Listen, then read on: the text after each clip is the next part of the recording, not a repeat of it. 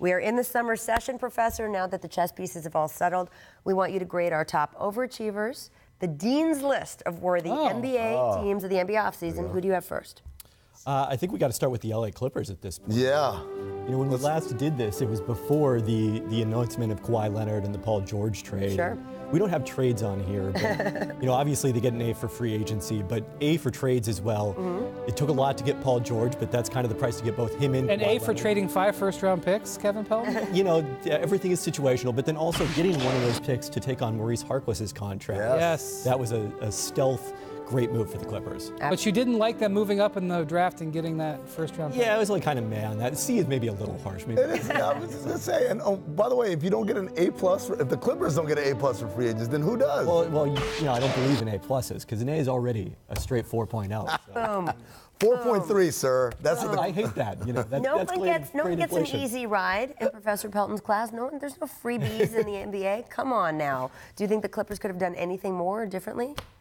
I mean, I guess they didn't have to give up 6 picks, but at the end of the day, you know, the funny thing is when you talk to the Clippers people, what they say is the picks, you know, whatever, take them. Shai Gilgeous-Alexander, that's the part that really hurt their feelings because they really think he has a chance to be special. Yeah. So the thing about when you add players, especially if you do it through free agent, through cap space, your team has a tendency to be sort of, you have no depth. Like what's happened with the Lakers, quite frankly, and other teams as well. This team, because of good management and because of good contracts that they signed beforehand, has great depth. So while their future assets are a little bit impeded because of what they gave up, what they have now on their 2-deep roster is fantastic. That is very, very rare to see a team be deep and stacked with new stars. And so that's why I agree with that A. Well, Kawhi's given them 2 years to show what they got, and then it's reevaluation time again, so we might be calling you back on that one as well. Kevin, who is your second overachiever of the NBA summer? Well, then we got to go with the Brooklyn Nets, who are the team that I originally gave the A to when we talked about this at that point. I mean, you get Kevin Durant, you get Kyrie Irving. As I talked about then, I think the real key, though, is kind of this cap maneuvering that they did to get both those guys, bring in DeAndre Jordan as their buddy to help seal the deal with the two of them. You know, they made a lot of a complex sign and trade involving D'Angelo Russell, allowed them to do that. There were some unlikely incentives in some of those contracts. So, you know, they did some expert level cap work. Yeah, I mean, look, one of our stories, I'm going to mix up whether it was your story or Ramona's story or Woj's story, was talking about how Kevin Durant was the one who really stepped in and said, right? Was that?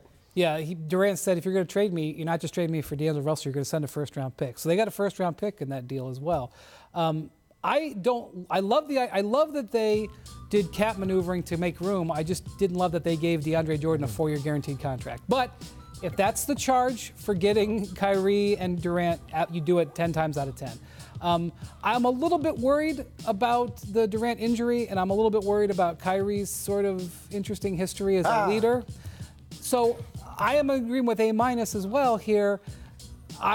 If Durant is the player that we all think and hope he can be after that Achilles recovery, this is going to be a championship level team. And how can you not? Couple of things. One, DeAndre Jordan, I think we all look at it like that's the cost of doing business, but also he has a chance to be a steadying influence for two guys who are very up and down with their emotions. So I think he's actually going to earn his money. It may not be on the court, it may be in the locker room. The other thing is, I wonder how much conversation we're going to have about closing that loophole, about the unlikely bonuses. Because they basically created with $10 extra million out of thin air by just saying things that they didn't do last year that, of course, we expect them to be able to do. Well, the NBA did crack down on that a little bit because they wanted to have many more unlikely incentives in those two contracts, but they ruled that some of them would be likely once they treated Kevin Durant as healthy for the 2020-21 season. Right. So if you weren't following along with this, basically they couldn't fit the salaries they expected to under the cap, so they turned some of that salary money into bonuses, but they're bonuses for being like, what, 0.3 more in rebounds than they had been the year before or something like that. Being alive, basically. Having a pulse, you get a bonus. We will see.